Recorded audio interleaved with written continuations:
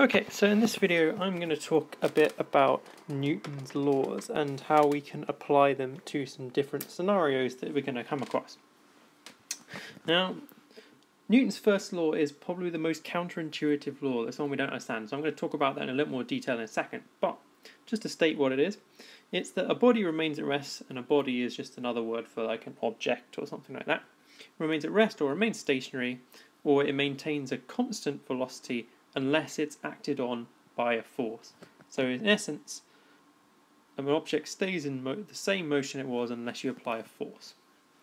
Okay, Newton's second law, this is the one most people have heard of before, that a resultant force acting on a body is equal to the mass of the object multiplied by its acceleration. So essentially what it means is if you apply a resultant force to an object, it will accelerate, and you can calculate the relationship between those using the mass. And Newton's third law is a little bit confusing.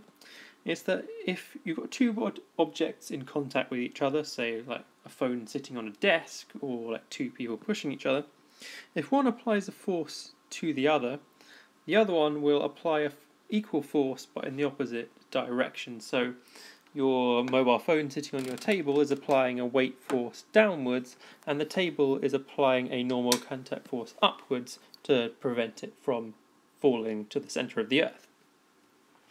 And that's an example of that, but I'll talk about that in a little bit more detail in a second. So, Newton's first law, the most complicated one. Now, you won't actually be using this too much, but understanding it is very important to understand what's going on. This is the law that your brain will tell you is all wrong, because we as humans have no understanding of this. Because we as humans live in a world dominated by friction.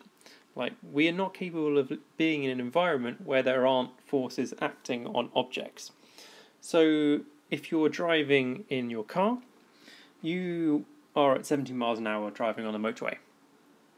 You have to be pushing the accelerator to keep going at 70 miles an hour.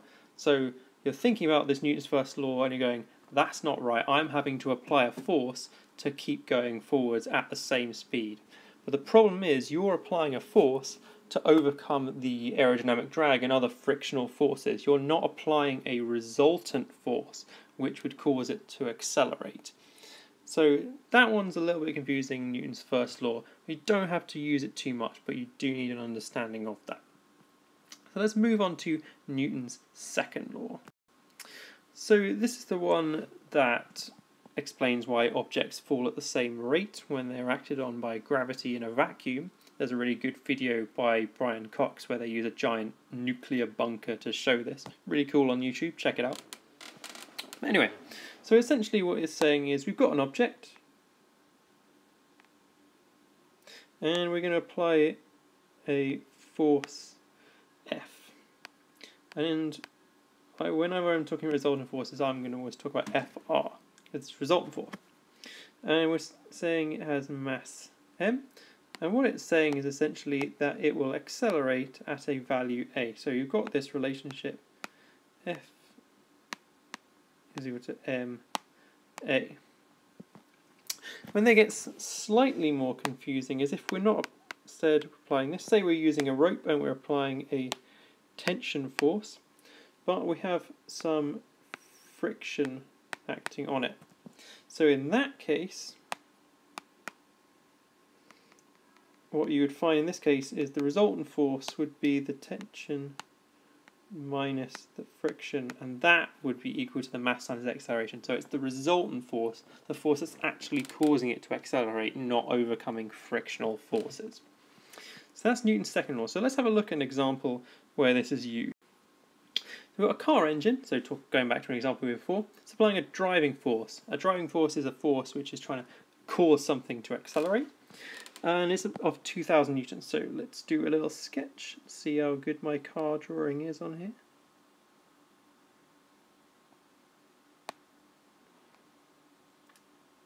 That is possibly the best drawing of a car I've ever done. Anyway, so we've got a driving force of 2,000 newtons. It weighs 800 kilograms. It's pretty standard for a small size car. It's travelling at 30 meters per second, which is, in terms of Newton's second law, utterly irrelevant, and is accelerating at 2 meters per second. Ooh, that's sloppy. That should be a -2. Okay, calculate the resistive forces acting on it. So, if we've got this acceleration and we've got this mass, we can work out the resultant force that will be required to cause that to happen. And then we can compare that to the force you're actually applying, and the difference between them will be the frictional force. So let's calculate the resultant force first of all. Again, using Newton's second law, if it was MA, so it's just going to be 800 times by 2 gives you 1600 newtons. So if we want to find the friction, which we usually call F, it's going to be the driving force, so FD, subtract the resultant force, so it's the difference between the two, so it's 2000 minus 1600, which is obviously 400 newtons. So that's just a fairly simple example of how you could apply Newton's second law to calculate something useful in a particular scenario. Okay, so let's move on to Newton's third law, which can be a little bit tricky.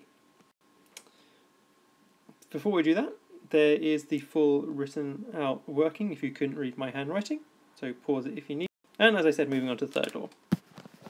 So this is the one I talked about earlier, so you've got two bodies in contact. If one applies a force to the other object applies an equal force, but in the opposite direction. And the easiest example is the one I spoke of earlier. We've got a table, we've got an object sitting on it, and we know that it's applying a weight force, so W, which means that the table must be applying an equal and opposite force that way. And this force is called a normal contact force, which is given the abbreviation NCF. And a normal contact force always acts perpendicularly to the surface. So let's give a slightly more complex example. Say we had a slope, and again we had this, and that's at an angle there. So we know the weight force is acting like that, but the normal contact force is going to be acting in this direction. So the weight force has a component in that direction, and these normal contact forces, these Newton's third law forces, always act perpendicular to a surface. So in this scenario, so let's have a look over here. So the normal contact force over here is just going to be mg, or like it's going to be W, I've called it in this case. Whereas over here, the normal contact force is going to be W times by the cosine of theta. And if you don't know what I'm doing with the resolving forces, please go back and watch my resolving forces video so you can understand what I'm doing there. We've already covered it in the course I'm teaching, so you need to have a look at that. Okay, so that's that. So that's one example of Newton's third law, and we've met normal contact forces. There's another example we get where we've got a rope with tension. So let's scroll that down. So say we have a lift, and we've got a rope attached to our lift like this. And let's say it's just stationary for the time being. So we know there's going to be a weight force acting down on this.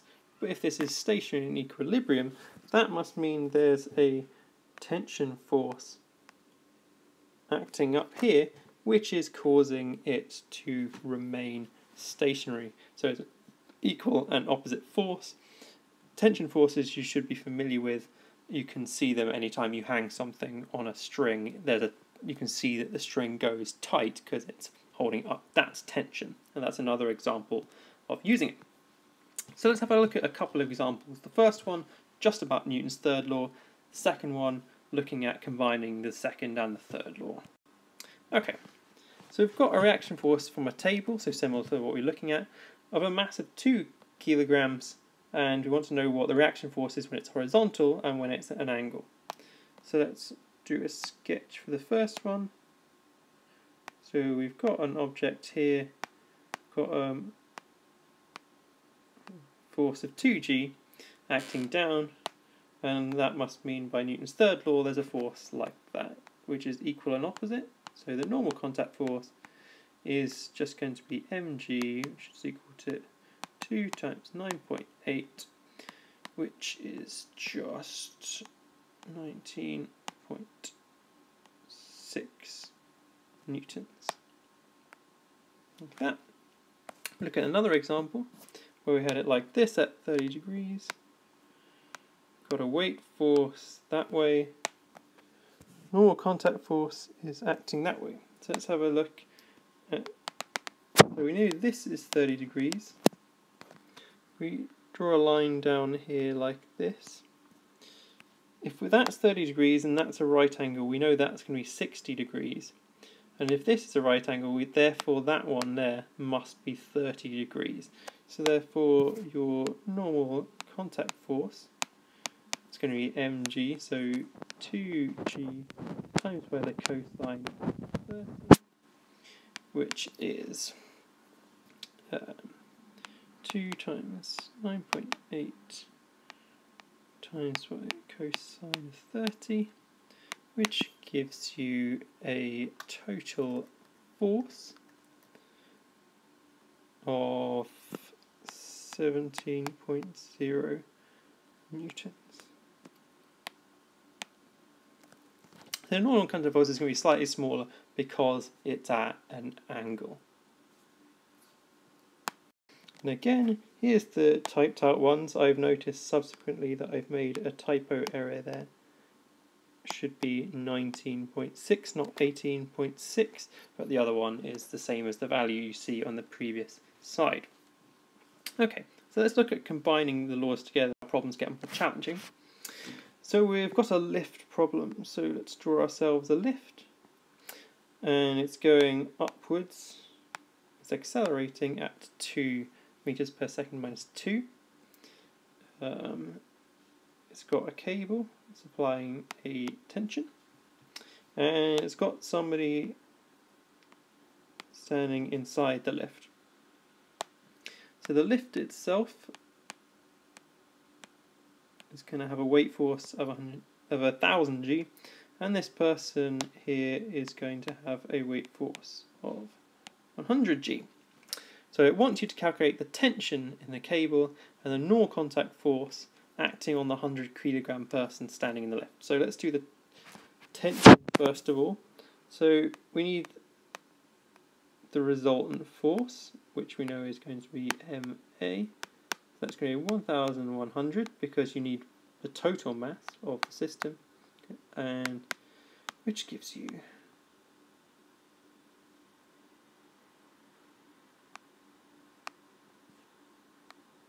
newtons. And then, so the tension is going to be your resultant force plus the weight force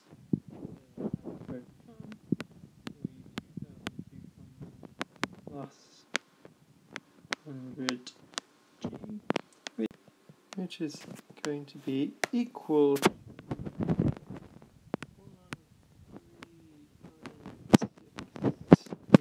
0 newtons, or 14.0 kilonewtons to 3 significant figures. So in terms of calculating the normal contact force, we need to consider the force on the person.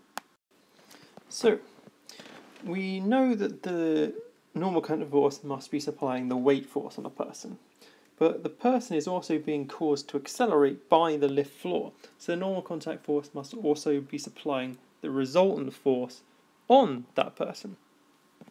So let's first of all calculate the resultant force.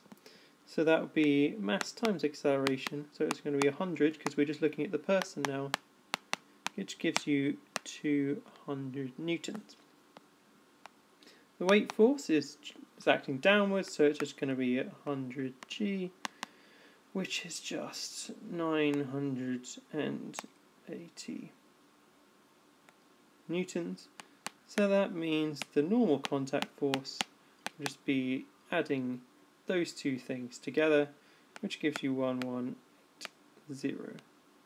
newtons there. So that's the end of that problem. So just to highlight, this one up here is the tension force, this one here is your normal contact force from the floor acting up on the person.